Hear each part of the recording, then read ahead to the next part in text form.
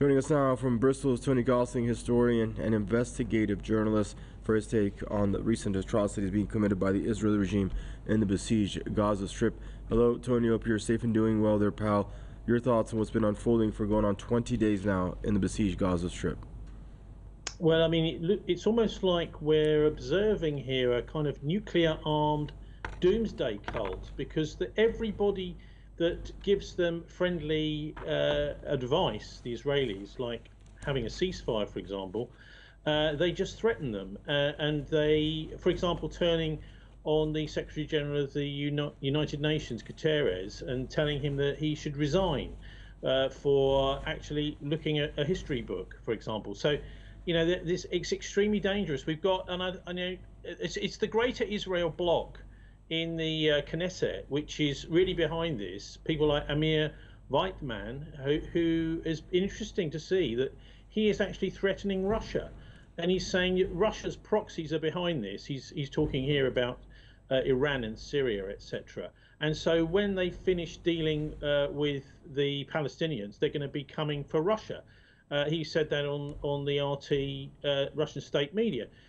So they're threatening, basically, anybody that advises them that genocide might not be a good thing. You would think, as a Jew, if he is a Jew, he would remember that sort of thing, and he would take that advice that genocide is not a good thing. So, you know, I think the Arab countries have been Tony, showing immense restraint under these circumstances.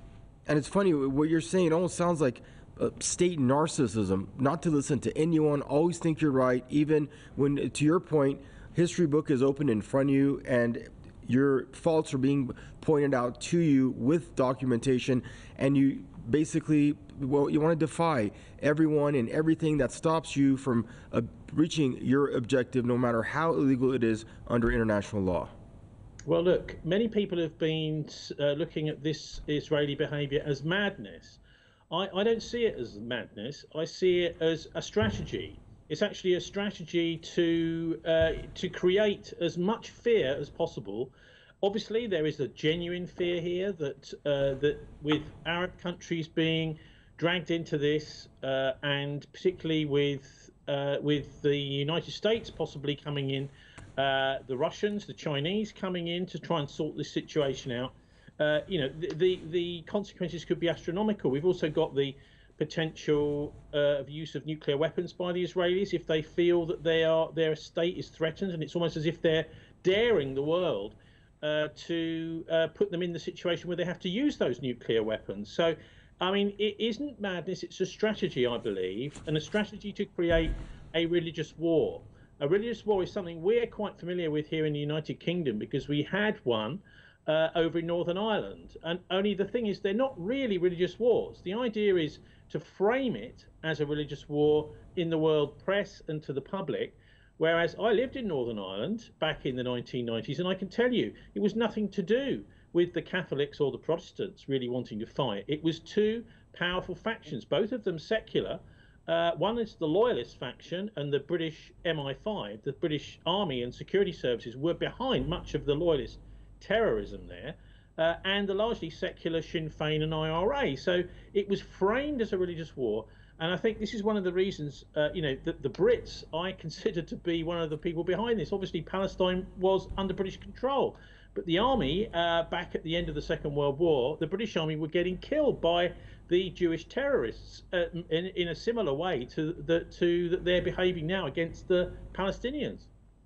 And before we let you go, Tony, to what point do you feel the West will continue? I mean, is this indefinite? Is this basically, is this a no hold, no bars, no hold on any, basically, to what point are we going to be, I mean, if the Israeli regime decides to go through with a complete displacement of Palestinians in northern Gaza and tries to annex that land, is the U.S., although, and London, and Paris going to sit back and let that take place? If they decide to completely ethnically cleanse Gaza southward to the Sinai Peninsula, I mean, at what point do these Western leaders who back this regime say enough is enough? Is that, or ever, for that matter? Well, wasn't it interesting that the horrific crime against the hospital last week with 500 deaths happened just before Biden arrived, and so he had to stand there with the Israeli leaders and almost pat them on the back. I think that was deliberate. It was an attempt, as you might get in the mafia,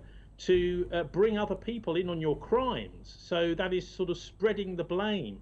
And he did quite a good job. Biden, I don't think, is really concentrating and knows what he's doing, but half the time anyway. But look, what annoys me more than anything else about this is we're trying to frame this in political and logical terms. Actually, we should be talking more, I think, about good and evil. The behavior of the Israelis, particularly lying all the way through this, almost every occasion, we've seen some sort of atrocity taking place there, denying it.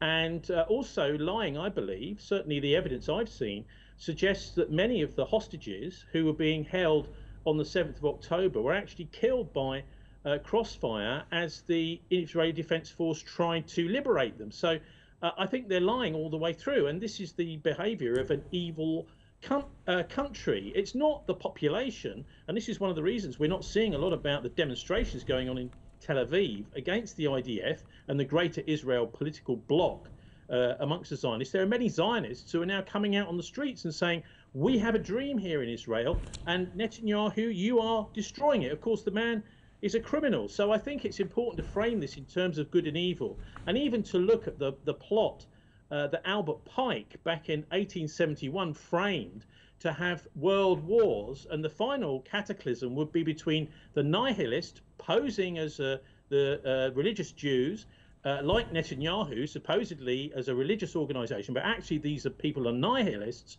trying to start a fake religious war in the Middle East and drag everyone into a third world war. So Pike is an interesting figure, and I think there's quite a few people, certainly amongst the Bedouin, who believe this very much. But very few people in the West and other parts of the world understand that this may be part of a very long-term plan to bring about a global cataclysm, which the New World Order, if you want, believes that they can actually frame the outcome of that when it happens. And so that's what they're threatening to do. And I think that's why they shouldn't be considered as mad, but evil. Interesting take there. Thank you, Tony. Stay safe. Always a pleasure to pick your brain on stuff, especially this recent atrocity here.